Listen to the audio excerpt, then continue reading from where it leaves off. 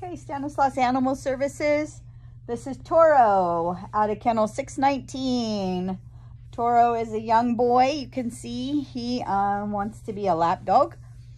Toro has an injury to his left front elbow, which has created or caused him to become rescue only. It's an injury that didn't heal properly, so he's gonna battle with some arthritis in that leg. So our veterinarian has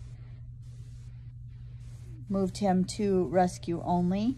Toro would love to be a lap dog. He is shows zero reactions to dogs in the yard or walking through the kennel. He leashes pretty easily. He walks great. He's a very loose leash walker.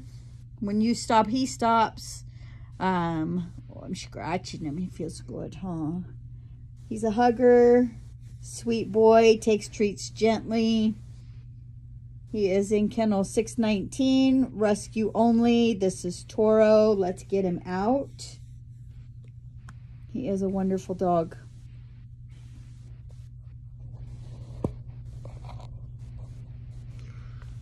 He's a good boy, huh?